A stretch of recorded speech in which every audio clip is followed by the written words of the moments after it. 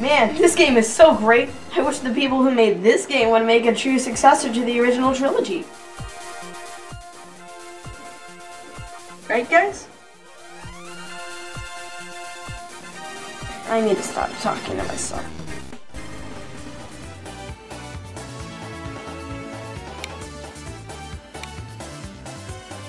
This can't be what they came up with. I still need to stop talking to myself.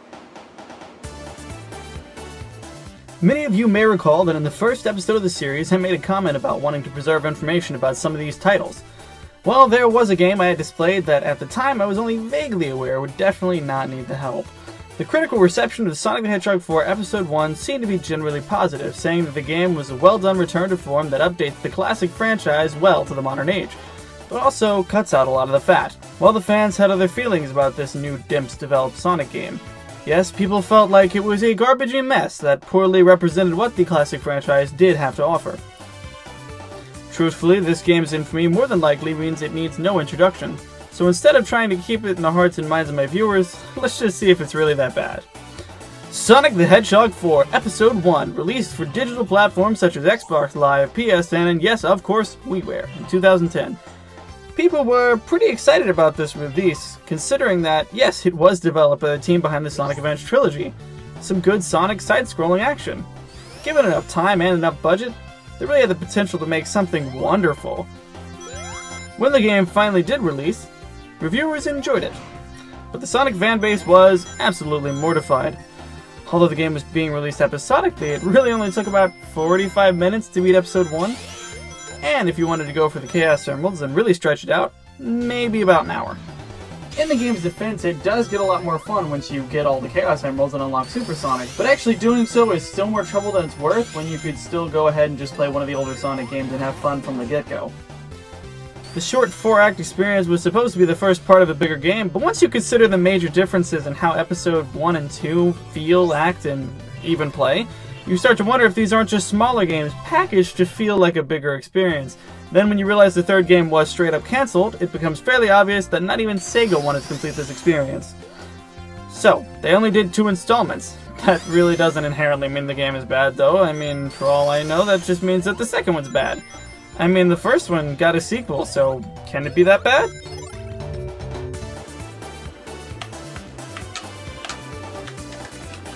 That's odd, my classic controller doesn't seem to be working. Oh. Well, here we go. Okay, since the game can only be played with the Wii Remote, NES style, I guess we'll have to make do. The first Sonic games were only playable with a D-pad, so it's really not that big a deal. Whoa, wait, what the heck? Why is Sonic's startup so slow?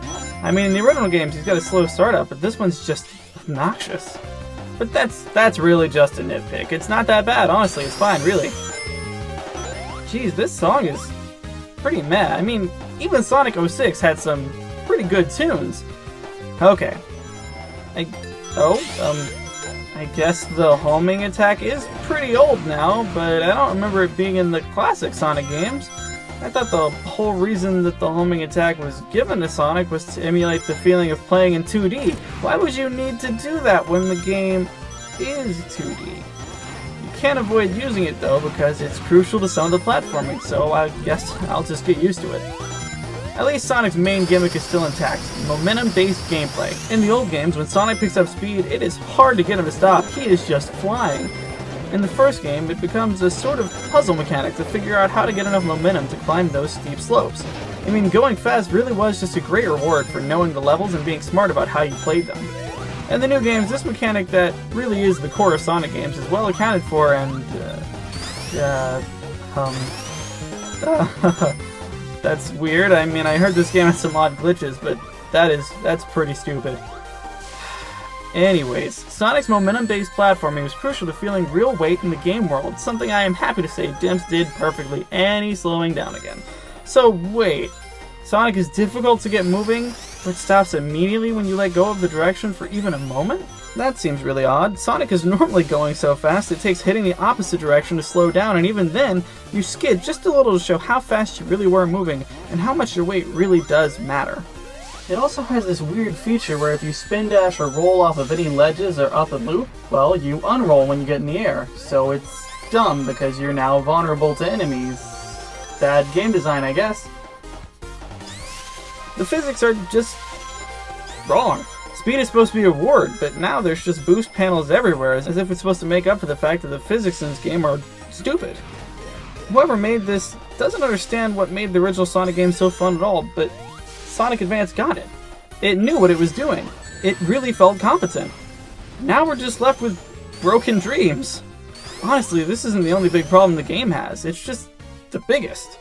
The music is incredibly mediocre. The level themes are totally rehashed to the point where it feels like you should just go play the original games. The level gimmicks are cute, but largely pointless.